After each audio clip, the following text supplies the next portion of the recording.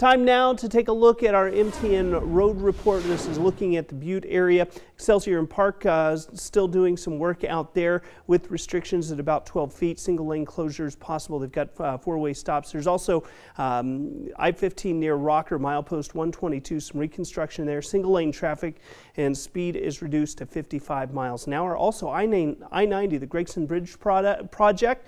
Mile markers 209 to 211. Bridge work continues there, and of course reduced speeds. We'll of course bring you the very latest. Stay with us, more headlines coming up in just a couple of minutes.